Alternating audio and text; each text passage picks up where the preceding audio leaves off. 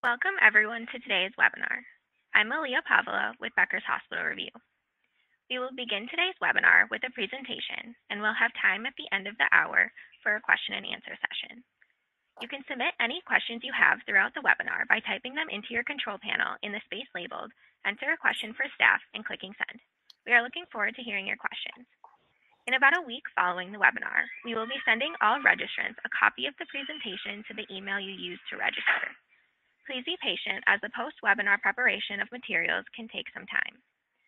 Our presenters for today are Alice Brewer, Director of Clinical Affairs for Tru-D SmartUVC, Angie Dixon, Manager of Quality and Infection Prevention at Providence St. Peter, and Rebecca Nicodemus, Infection Preventionist at Providence St. Peter Hospital. At this time, I am pleased to turn the floor over to Alice to begin today's presentation. Hi, everybody, and thank you for joining us today as we talk about the real-world success with UVC disinfection that Providence St. Peter Hospital saw in a recent pilot program that they implemented. As Aaliyah mentioned, I do work for Tru-D as the Director of Clinical Affairs. I am an epidemiologist by training and have previously worked as a System Director of Infection Prevention for a large health system, so I'm now tackling infection prevention from a slightly different perspective. But I absolutely love talking to all these different hospitals and infection preventionists about their HAI reduction goals and plans for reduction. So today we are going to talk about how can UVC disinfection help lead to a safer healthcare environment.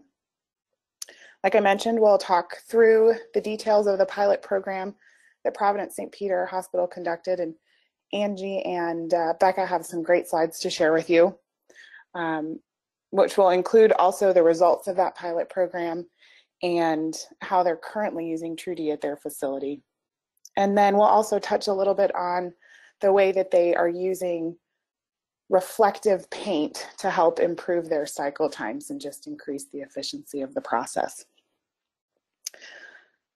So I will let Angie and Becca introduce themselves in just a moment. I have a few slides to kind of touch on UVC and why it's important and kind of the reason we're having this webinar today. So with the increasing importance being placed on hospital-acquired infections, it's really more important than ever that hospitals are as clean as they can be. Approximately 1 in 25 admissions results in a hospital-acquired infection, and that increases costs and length of stay for the patient, but it also increases cost and penalties for the hospital, so it really becomes a significant patient safety and financial burden. Currently, the accumulated costs are approaching about $11 billion spent on hospital-acquired infections in this country. So there are many prominent researchers and professional associations that have recognized the need for utilizing this enhanced disinfection as a best practice. And there are a number of choices for enhanced or no-touch disinfection. But UVC has really become the technology of choice for hospitals due to the balance of efficacy and ease of use. Tru-D, the sponsor today and who I work for, was the first company to the UVC device market about 10 years ago and has a proven track record of successful outcomes. There are a number of devices on the market to choose from, but Tru-D, being the first to the market, really has the strongest track record of outcomes within the hospital setting.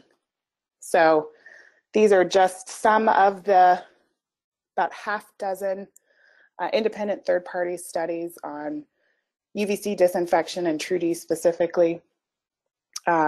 These have all demonstrated Tru-D's ability to kill MDROs in a hospital setting. And it also includes the only randomized controlled trial to study UVC efficacy and outcomes.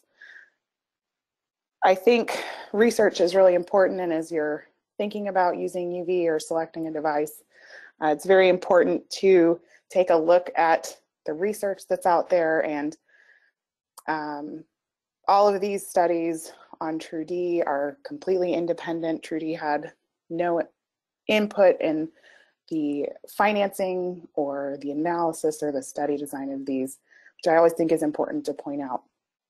Because when you're trying to decide if a device is right for you, that data that you're looking at needs to be completely independent from the device manufacturer. So I encourage you to take a look at some of these studies if you're interested in UV. They're great sources of information. So one of those studies that I mentioned was the BETTER-D, or Better Disinfection study. It's the only randomized controlled trial on UVC efficacy. It was conducted at 9 hospitals in the Duke Infection Control Outreach Network and was funded by the CDC. It lasted about 2 years, and they saw a 30% reduction in the risk of transmission of MRSA, VRE, and C. diff when you add UV to standard cleaning protocols. They also saw a secondary outcome of significant reduction of hospital-wide incidence of C. diff and VRE when you treat isolation rooms or those high-risk rooms with UV. So what that means is that in the real world, by using UV on only your highest risk rooms, so those that we tag with contact precaution or contact enteric precaution, you can really impact and affect the health and safety of every single patient in your hospital, regardless of what room they're being admitted to or who the previous occupant of that room was. So a secondary study that they conducted was around the implementation of UV disinfection. And they found that by overcoming barriers to implementing UV, they were really able to achieve about a 90% utilization and maintain that throughout the study. And as you can imagine, the 2 biggest barriers that they faced were timely and accurate identification of those isolation rooms that need UV, but also overcoming the time constraints to allow EVS time to run the UV. We all know room turn time is a critical thing. And so overcoming that barrier becomes a major issue in hospitals. There were 4 strategies that they used to overcome those barriers, including good communication between EVS and IP and bed control and nursing. Setting patient safety as a priority to say, we know that we have these parameters that we have to hit and we have patients that we need to get admitted, but we really need to set that room cleanliness and patient safety as our highest priority and make sure that we get that UV run. They did a great job of tracking compliance to make sure that they knew where there were gaps and where they were missing rooms and why, so that they could close those gaps. And then appropriate resource allocation. So that means both on the staffing side, but also on the equipment and the device side. So making sure that you have adequate staffing when you have your highest times of discharge, making sure that the devices are in areas of highest use so that they're accessible when they're needed for those discharges. So speaking of implementation, there are many other studies besides that BETTER-D study on implementation. VCU and UNC Healthcare have done similar studies. The thing that Tru-D has learned over the last 10 years of putting devices into the market is that a really well-planned implementation is the key to a successful disinfection program. And this is part of what Angie and Beck are going to speak to in a moment. First and foremost, a multidisciplinary team is really critical to that successful implementation. And that includes infection prevention and environmental services, of course. They tend to take the lead with these, but it's also important to have nursing and bed control at the table, as well as hospital leadership. Creating such a team really helps ensure that everybody's on the same page and that success is kind of everybody's goal. And Angie and Becca and their team at Providence did a great job of creating this multidisciplinary team, and I know they're going to speak to that in a moment. Once you have that team in place, there are some key components to successful implementation, and those include training, communication, customized protocols, so specific to your hospital, but then also monitoring of outcomes once you have the implementation in place. Many hospitals like to use pilot programs or trial periods. These are great ways of testing out a new technology, and that's exactly what Providence did. It's a great way to see how easy it is to get that implementation integrated into your existing processes and ensure that you can move ahead smoothly with minimal interruption. And at Tru-D, we take the approach of implementing a pilot program or a trial with the exact same attention to detail as a full implementation. So we want to make sure that you're successful, even if it's just a short-term look at the technology to see if it fits with your hospital's process.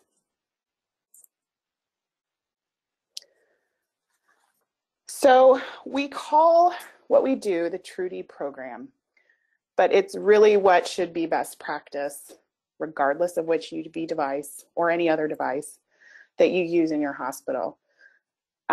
It starts with customized protocols. So we'll sit down with you and work through what your current concerns and HAI reduction goals are, as well as looking at what your current processes for infection prevention and environmental cleaning, just to see what you're currently doing and where we can fit UV in. That really allows us then to design a protocol for using Tru-D that best meets your hospital's needs and characteristics, and allows us to provide some recommendations for how you can be successful at reducing HAI. And sometimes that includes looking at some of your processes around Tru-D, so bed tracking and communication and just the way that Tru-D and UV gets integrated into your system. The next step in the process is training. We provide a lot of on-site training, and we'll do it in a way that makes the most sense for your hospital and staff. Sometimes that means we train all EVS staff. So in a smaller hospital, we might just train everybody. But in a larger hospital or a health system, it might make more sense to do a train the trainer approach or create some Tru-D champions who can take the lead at making sure that any new employees or changes of shifts have the most up-to-date training. The other thing that we provide for you are competency checklists and certifications of training for all EVS employees, so that should you have a regulatory agency come in and ask about the technology and your training practices, you have documentation that people have been trained. It's also a great encouragement tool for your EVS staff. We like to promote our EVS partners as equal, warriors in the fight against hospital-acquired infections, because their role is critical. So it's a great thing for them to have a certificate that says, I've been trained to fight hospital-acquired infections. So communication, as I mentioned before, is a key piece, and we include that as part of our implementation process. We really want to have communication from the beginning with every stakeholder in the hospital. We conduct joint review calls with your multidisciplinary group or team, and we can do that on a cadence that fits best for you guys. Oftentimes we start out with a weekly call and then settle into monthly or quarterly calls as the process gets going and becomes routine. I know Angie and Becca have been having those calls. I've been on some of those calls, and I think they're going to speak to that in their presentation. Our marketing and communication team can also provide you with all kinds of materials to educate both patients and staff. So that might be table tent cards to put on the bedside table to let your patients know that their room has been disinfected with UV. Could be posters for the elevator or the units to let them know what steps are being taken to protect them. We have many hospitals that have big banners in the lobby or public areas to let patients and families know that Tru-D is being used in the hospital. And as we know, healthcare is becoming a very consumer-driven industry, and many times patients have a choice of where they receive care. And so this is one way to let them know that you as a hospital are doing everything that you can to protect them. And I've heard from many patients that they really appreciate that extra step and makes them feel much more comfortable. So the last step of this program, and certainly one that is ongoing for as long as you are using the device, is that monitoring of outcomes. Because implementing UV is important, but if you're not tracking and monitoring where and when it's being used, it's really hard to see the utility and value in the intervention.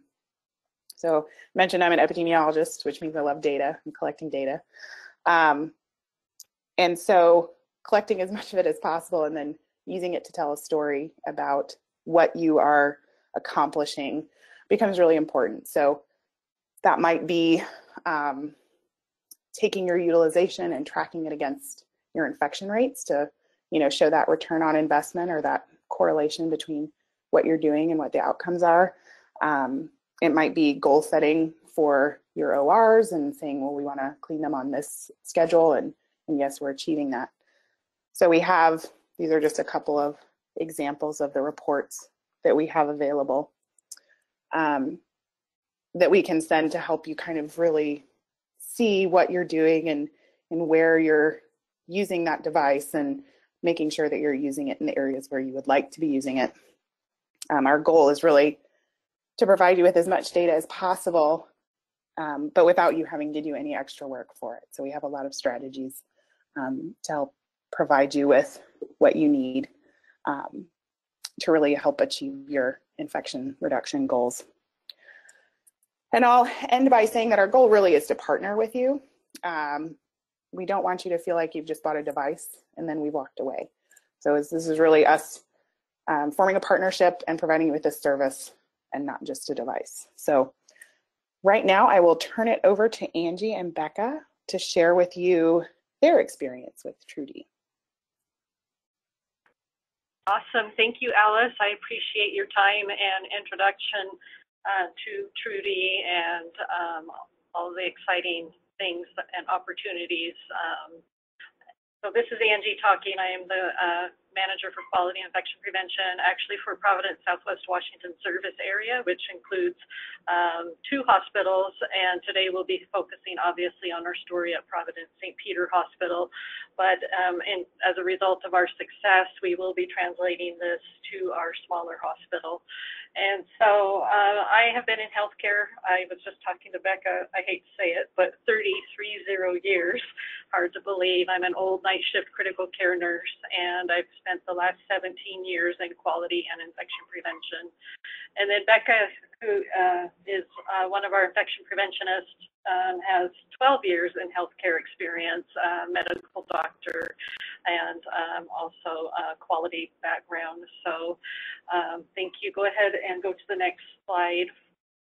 So Providence St. Peter, just a little bit of story about them. As you can see, we are a nonprofit teaching facility with magnet recognition as part of Providence St. Joseph Health, which is the 3rd largest nonprofit organization across the nation. Our teaching focus is really, we have a huge family residency program as well as pharmacy and nursing. One thing that I wanted to call out with those 390 beds that I think puts this program in perspective is in relation to some of our challenges is the fact that our inpatient beds span 11 floors.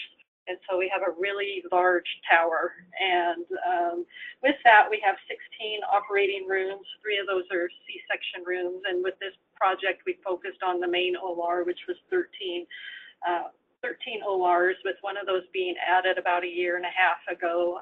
And it's a hybrid OR, so it's massive. We do a lot of our cardiac procedures and TAVRs in that program. And as we expand on our surgical services, we do a little bit of everything from neuro to cardiac to robotics. And we are on a high reliability organization journey to a zero harm focus. And so our system goal actually for CDEF And actually, all of our hospital-acquired infection metrics is by 2020 that we will be in the top 25th percentile nationwide, which is essentially zero to be able to do that.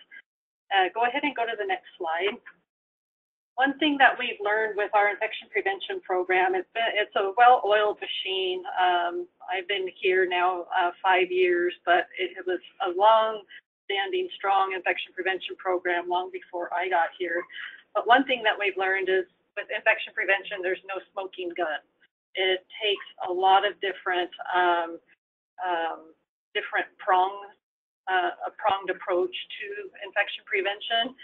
And tapping into technology is definitely one of those key prongs that we felt like we had to reach to get there and to get to zero. And today we're going to focus obviously on C. diff and surgical site infection, but both of those, we have multidisciplinary teams that over the years have focused on all of the basic, if you will, horizontal infection prevention strategies and implementing them and really shoring up those things. I mean, I could probably rattle on an hour about that alone, but surgical site infection, we've focused on, skin prep and bathing protocols and nose to toes in the pre-op setting, or that's the betadine nasal ointment and oral care and PHG bathing in pre-op before they even get into the OR.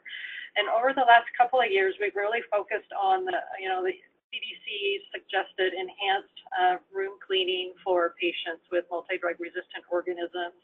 And of course, damp dusting and in-between case cleaning, and of course, all of the work around antibiotics and antimicrobial stewardship. And that kind of ties nicely into our C. diff efforts where, we've literally thrown about everything, including the baby with the bathwater at C. diff over the last few years. And including things like quarterly bleach sweeps where we don't wait until we have a cluster to use bleach, but we use at a minimum per quarter. And we've changed our basic environmental cleaning disinfectant to what's called Virex Plus, which actually has a higher antimicrobial kill time associated with it, with a lower contact time, because one of the things we found is people weren't reaching the contact time, and that included the OR as well as patient room cleaning and turnovers with our previous product. And so with the Virex Plus, again, that technology really helping them reach those contact times and being more compliant with that. And then the other thing that we did over the last few years is we engaged on a huge curtain project, something so basic as curtains. We found that we weren't changing them on isolation discharges. And so we started asking that repetitive question of why? Why aren't we doing that? That's like a min-spec. And so some of the things that we uncovered was it was virtually almost impossible for our environmental services workers to change the curtains, the length of time that it would take, our throughput pressure, and all of that. So we engaged on a pilot project. That's kind of a buzzword for our service area. If we want to do anything, we always say we want to do a pilot, and we generally always get our wish. And so we did a pilot project with curtains where we literally we transitioned to curtains that the environmental services workers could easily get up and get down literally within seconds. And so it's called On the Right Track. And that allowed us, once we piloted that and received success and saw that it wasn't going to impact our throughput time, we spread that through both ministries. And now we change our curtains on a routine basis. And so just little things like that we felt like we really needed to shore up before we could add anything further. And we really got to that point in time to where we had to do that with our C. diff rate and our surgical site infections, just because we weren't where we wanted to be, and we were actually seeing some increases despite all of our efforts. And so we started diving down into the UV technology and definitely some recommendations from CDC that you want to add that in if you're not getting to where you want to be. And so I actually have to put the idea in the hands of our director of hospitality, who oversees environmental services, as well as a multitude of other things. But he actually approached me in the hallway one day and said, Angie, what do you think about UV technologies? And he brought up Tru-D. And I'm like, yes, that's exactly where we've been thinking. If you're willing, I am totally game and willing to give you my all to make this work. And so our team, our infection prevention team, our environmental services team, because we've been around the block a while, we've all had different experiences around UV technology.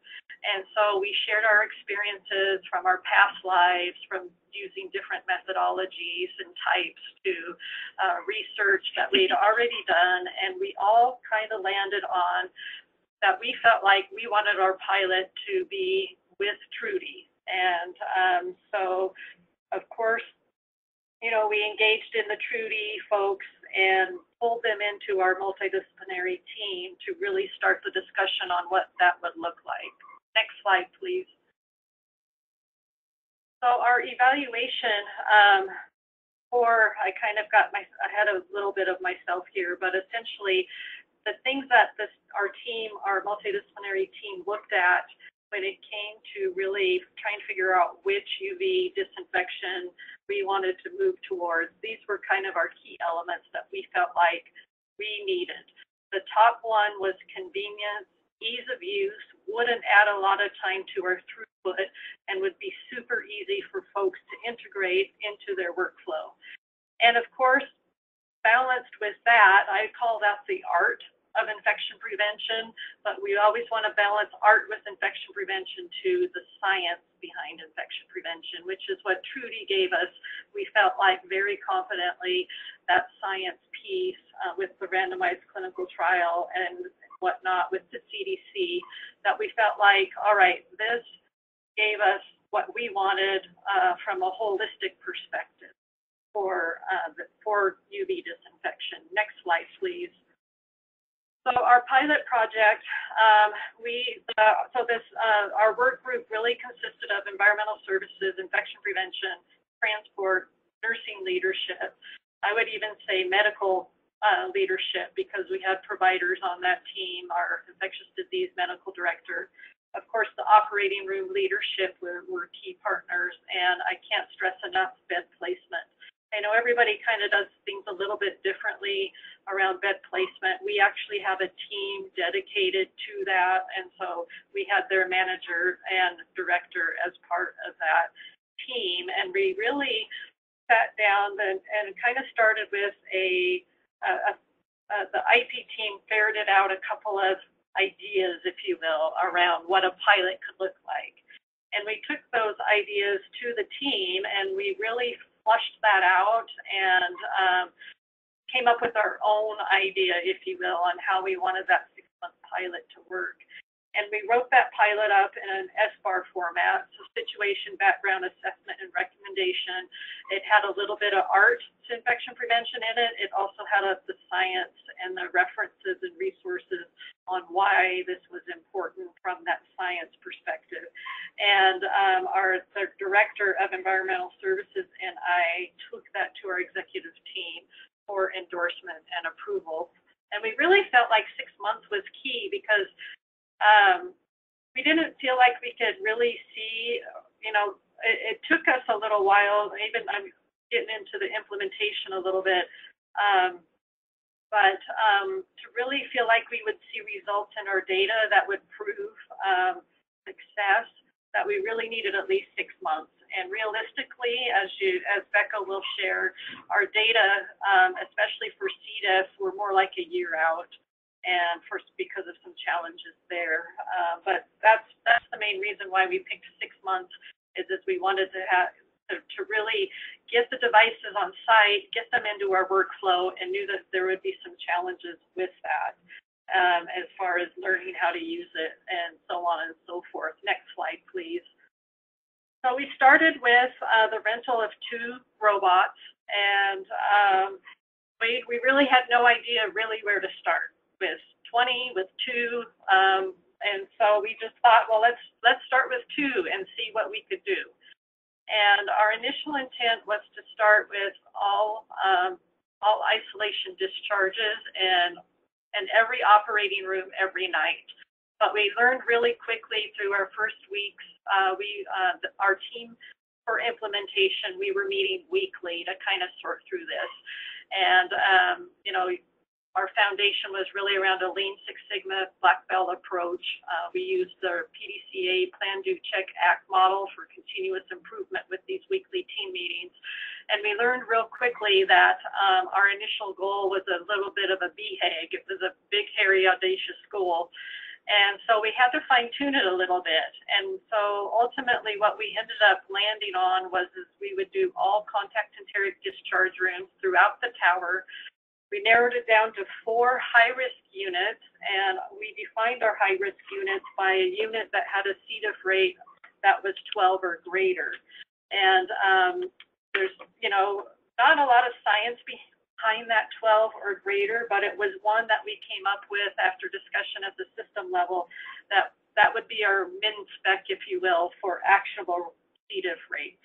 And so we had 4 units that met that criteria. So we included those units, and our goal was to hit as many discharges on those units as possible. And then ultimately the main OR suites, those 13 OR suites, we would hit them 3 times, at least 3 times a week, if not more. And so it took us quite a few iterations, at least 6 iterations to make that happen. Next slide, please. So, of course, we didn't change anything with our environmental services team. They still did what they always did at their best. A very strong team that continued their traditional approach to terminal cleaning, to enhanced cleaning, and then, of course, our staff, our OR staff for that in-between case cleaning. So we always use bleach for contact enteric discharges, and so we continue that as well. And also through the course of this pilot, we had a couple of quarterly bleach sweeps. And in that quarterly bleach sweep, the environmental services team, that's all they use until they hit every single room.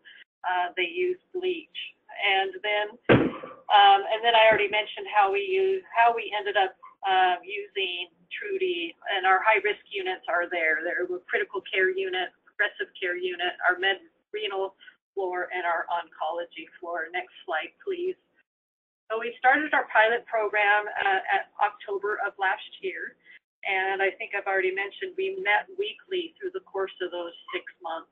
And this date, so about the 3-month mark, our executive team came to us asking for an update.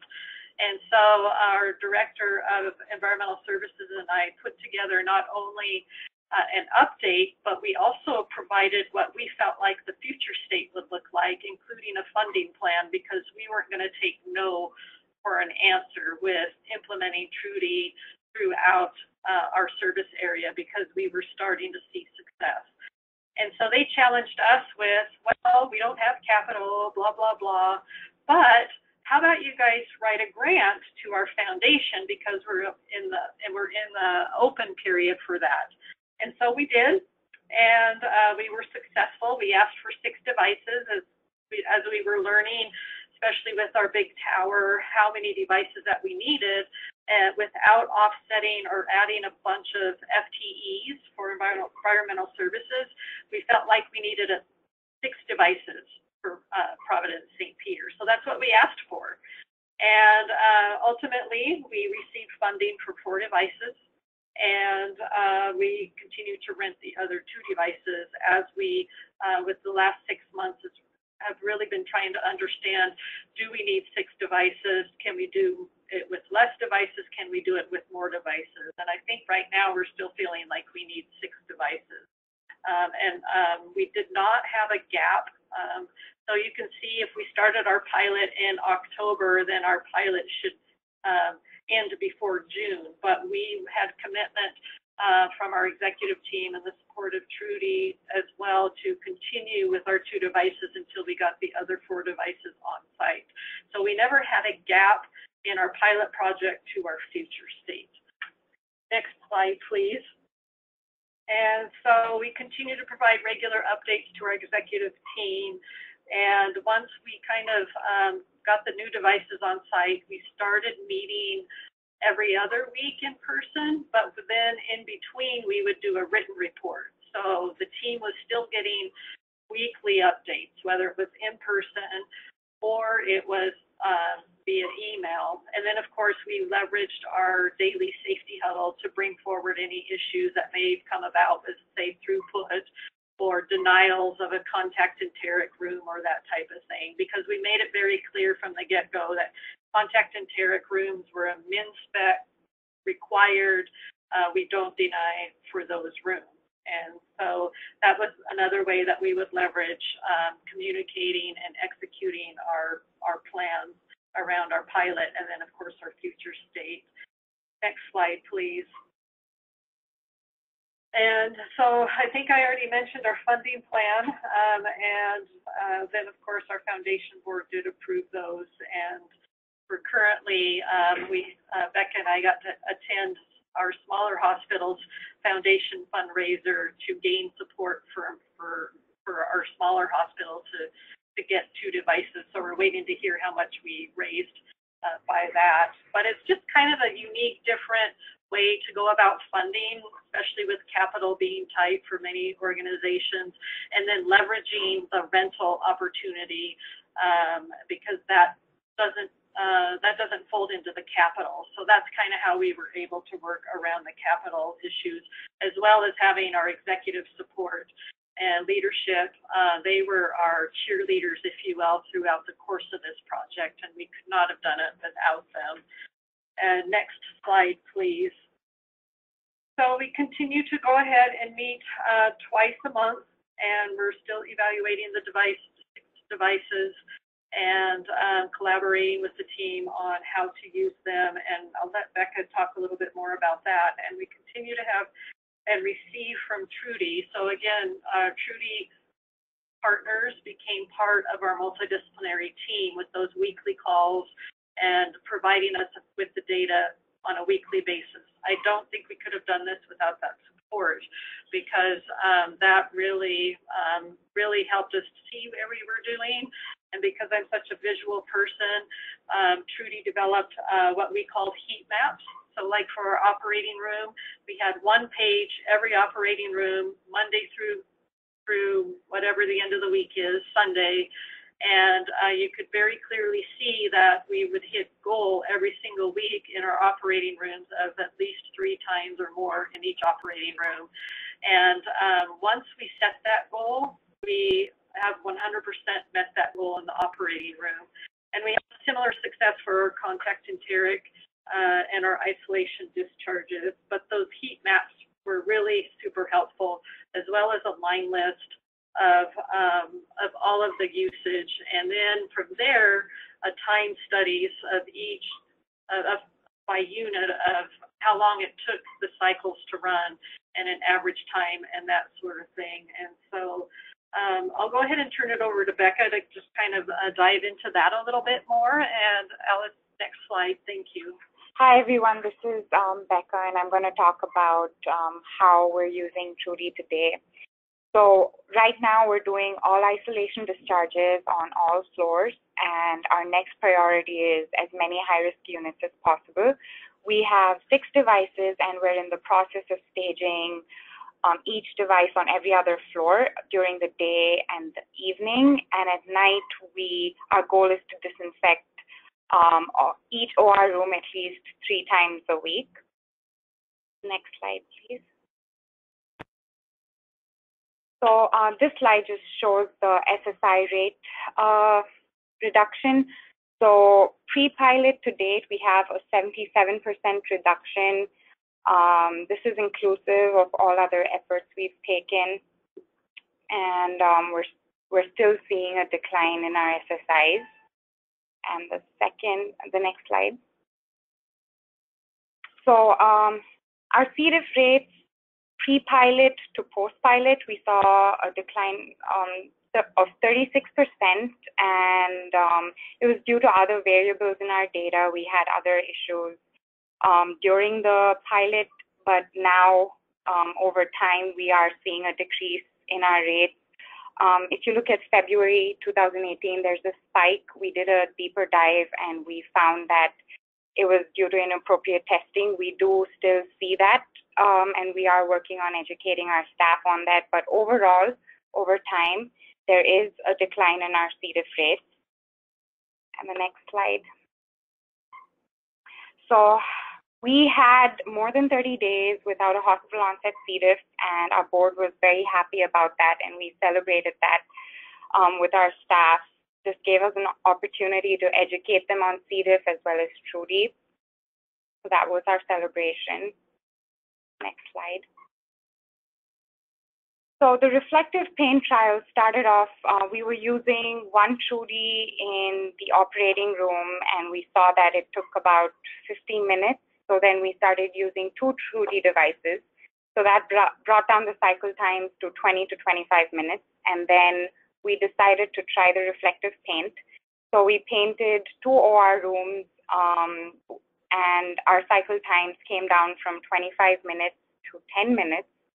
And we are currently trying to paint our patient rooms. We're trying to do a pilot again, trying to trial it out in 2 patient rooms to see if it can bring down the cycle time and help with room turnover. Next slide. So at St. Pete's, we took a collaborative approach. We established a team. Without our team, we wouldn't have accomplished what we have. We started off with weekly meetings, then we went to bi-weekly meetings, and now we meet monthly. We discuss our utilization data, infection rate data, and we try to problem solve. For instance, we had an issue with bed placement and room turnover, and that's how we came up with the idea to stage our devices on every other floor. And as we meet, you know, whatever we're trying to fix, we work on it together as a team. So that's what we've been doing. And if you have any questions, you can put it in the chat box. And I'm going to let Alice take over. Oh, this is Angie. I do want to just kind of make a plea for one other comment around our C. diff rates, and that I think one of the key elements here for our pilot, we didn't see a dramatic reduction in C. diff right away, right? So our pilot phase, we kind of stayed a little flat. Maybe if you added a trend line, you'd see a little decrease. But what we've noticed since having the additional 4 devices, 6 devices, that you can see the blue bars, how the utilization almost doubled as a result of that. And with that, we have continued to see that decline, that 37% decline with those additional devices. So our hypothesis is such that we didn't have enough devices during our pilot phase to see that greater than 30% reduction that is in the better study. But as we've added devices and we've really utilized the devices more and decreased that fecal patina in the environment, we are now seeing that significant reduction as a result, in addition to the other activities that have been going on. So just wanted to also call that out. Thanks, Angie and Becca, so much. I love hearing from hospitals how they've been successful, and St. Peter has certainly been a great partner with us in their efforts to reduce their infections. And I just wanted to mention one more thing before we open it up to questions, and Angie mentioned this, that, as she said, there's no smoking gun, there's no silver bullet. UVC is just one piece of a bundled approach. So it really works best when you're implementing it alongside lots of other strategies, whether those are infection prevention strategies like hand hygiene, antimicrobial stewardship, testing stewardship, good cleaning practices. Those are all very important and need to be the best that they can be for UVC to really work its best. But there are also facilities and operation strategies, like integrating it into your EHR or bed tracking system to really improve that efficiency. And then Becca touched on the reflective paint that can be used, which, by the way, looks just like regular paint. When you put it on the wall, you wouldn't know that it's reflective paint, but there are a number of publications out there that have looked at that efficiency improvement in time. Dr. Bill Rutala had one where he saw, I think it went from a 4-log reduction, they saw, they brought it down from 43 minutes to 9 minutes. So really a great thing if you're concerned about room turn time. It makes a huge difference in both ORs and patient rooms. So I think we can open it up to questions, Aaliyah. Great. Thank you, Alice, Angie, and Rebecca for that excellent presentation. We will now begin today's question and answer session. Please submit any questions you have by typing them into your control panel in the space labeled "Enter a question for staff" and clicking send. We will try to get through as many questions as we have time for. Now, Angie, I'm going to direct this first question to you. One audience member wanted to clarify something. He said he wanted to clarify because he wanted to clarify if bleach sweeps were continued by EVS during implementation, and was hoping you could explain that process a little bit more. Oh, absolutely, yes. So environmental services uses I don't know if I can say products, but Clorox bleach wipes. And so what they do is they change out their other disinfectant and then bring in the bleach wipes to do all of their cleaning. And it's done each quarter, and then until they hit every single room. So sometimes the bleach sweep can take a week, sometimes maybe a little bit longer until they hit every single room throughout the tower. And yes, that was definitely continued through the course of our pilot, because for us, that's a min spec of our comprehensive environmental services program. Great, thank you for explaining that process a little bit more. The next question I'm also going to direct to you. One of our audience members wanted to know if there was a control group to help kind of isolate the true impact of this device.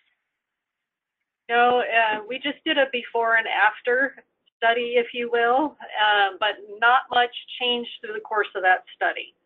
As far as our min-spec infection prevention program, we didn't make a lot of changes. We didn't change our testing protocol. We didn't change anything else. We obviously focused on hand hygiene and appropriate donning and doffing of PPE, but that again is kind of our normal routine. And the other thing that we had going that we didn't spend a lot of talk about this year, because C. diff was such a priority for us, we were, as part of our mandatory skills lab for nursing this year, we've been talking about the Bristol Stool Scale and how to properly document and when to send tests. And we have a system-defined system definitions around that. Two or more Bristol Stool Scales to 6 or 7 over a 24-hour period. And so anyhow, we've been educating around that, and then we've also been doing a lot of physician and provider education around testing, but we certainly haven't changed our testing methodology. We use a PCR methodology, and so of course we know how sensitive and specific that particular test is, and may pick up some colonization in our data, but overall we didn't have any changes to that. We are looking forward to that, though. We will be adding the EIA test to our NAT after the first of the year, but not during this particular work. Great, thank you, Angie, for answering that. The next question I'm going to direct towards Alice. This audience member wants to know if people need to leave the room when Tru-D is activated solely to protect their eyes from UVC. Yes, and that's a great question. And the answer is yes. UVC is harmful to skin cells and eyes in particular. So you cannot be in the room while the device is operating. Our devices in particular are operated remotely via an iPad. So you put the device in the room and in the appropriate position and then leave the room. We have a motion sensor that comes with the device so that if the door were to open, it automatically turns itself off. There's also a number of safety barriers that we can place in front of the door to the room so that everybody knows not to enter. But it can be controlled completely remotely. So there's no need to be in the room. And in fact, you cannot be in the room while the device is operating. Great, thank you so much for pointing that out and answering that question. The next question is the reflective paint trial being funded by Tru-D?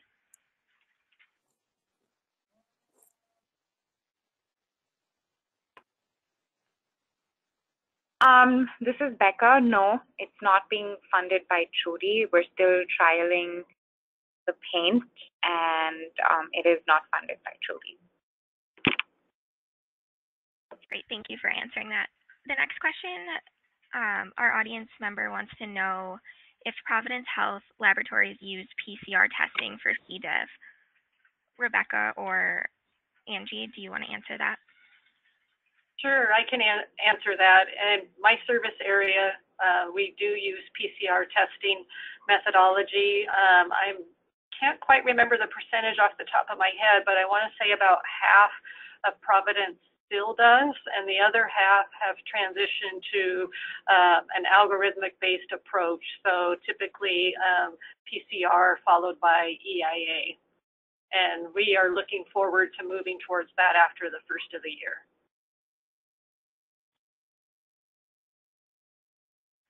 Great, thank you for answering that, Alice. I have another clarifying question from one of our audience members. He would like to know, for the 4 high-risk area rooms, are you trying to hit as many regular discharges you can, or is it just focused on known isolation discharges? So for the high-risk units, we're trying to hit as many units as possible because our priority 1 is already isolation discharges, all isolation discharges. So high-risk units is as many rooms as possible.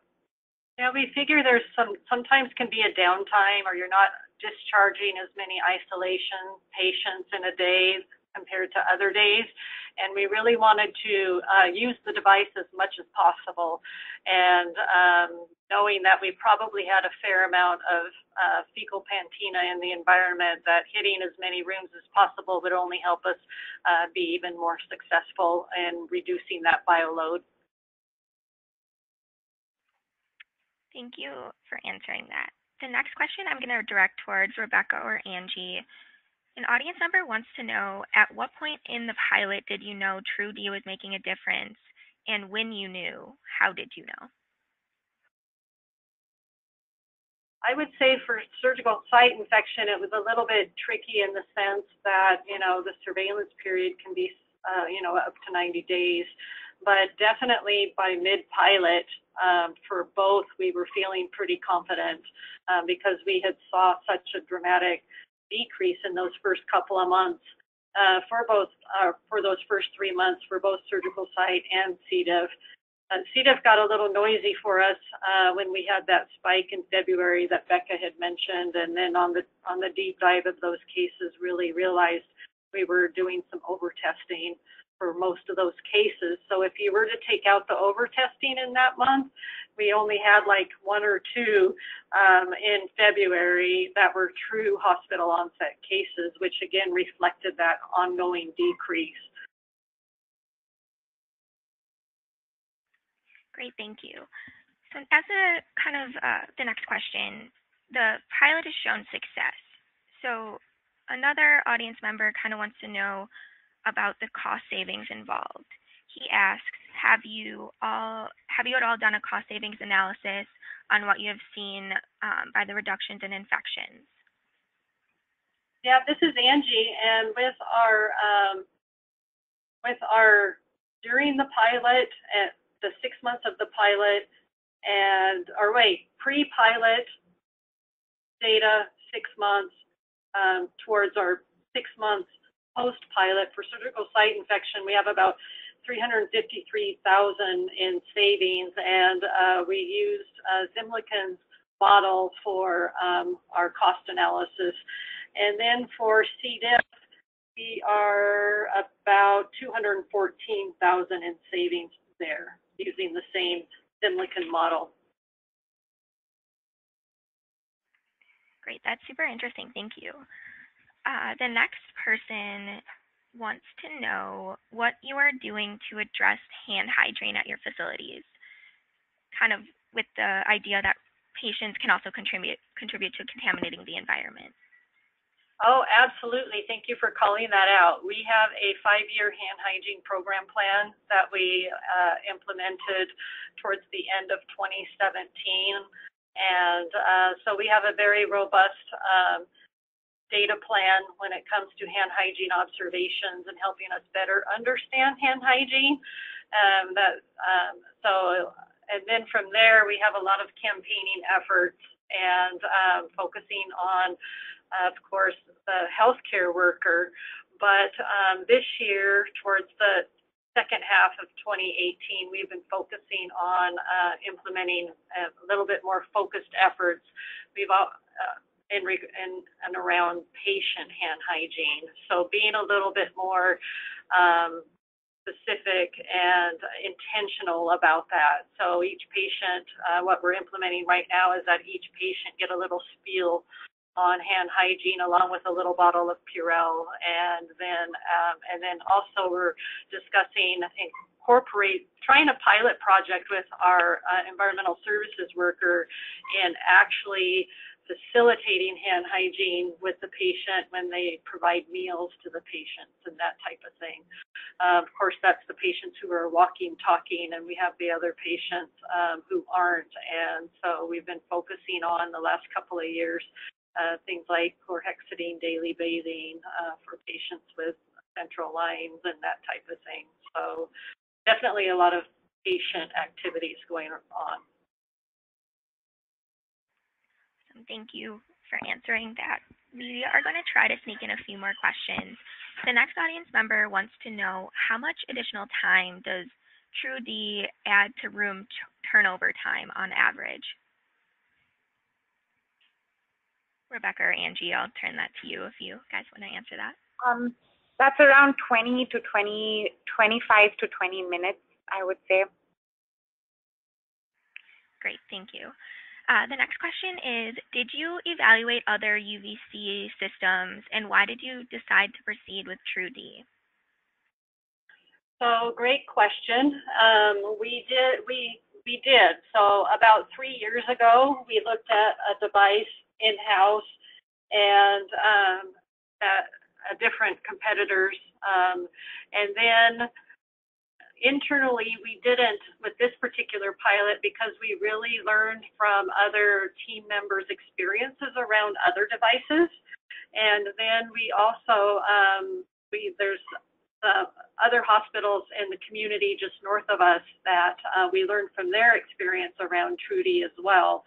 And so we opted just to pilot with Tru-D primarily because of the fact that it was so easy to use. It was convenient. You just roll it in, you turn it on. You don't have to reposition a bunch of equipment in the room or that type of thing. There's just a few basic setups that you do with like tinting the mattress, but you didn't have to like go in the room and put Tru-D in there and then go back and flip everything and put Tru-D in there, just because of the way that Tru-D doses the UV into the room as well as the reflection and whatnot.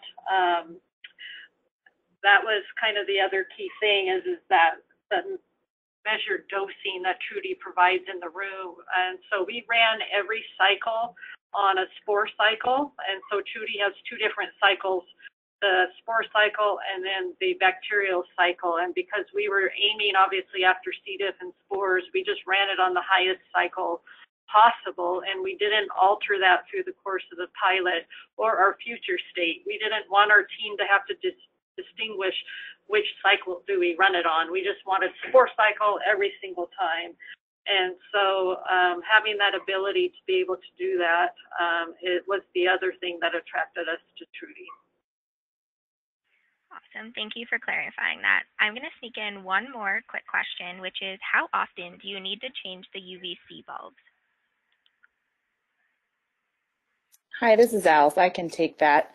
Our bulbs are rated for about 9,000 hours. So normal use, that's somewhere in the neighborhood of about 3 years.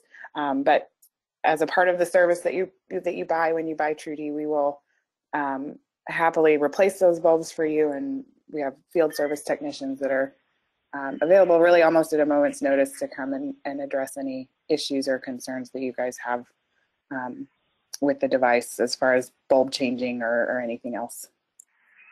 Great. Thank you, Alice. That was the last question we had time for. This concludes today's program. I wanted to thank Alice Brewer, Angie Dixon, and Rebecca Nicodemus for sharing today, and our audience for participating. Enjoy the rest of your day, and we look forward to having you join us for future webinars.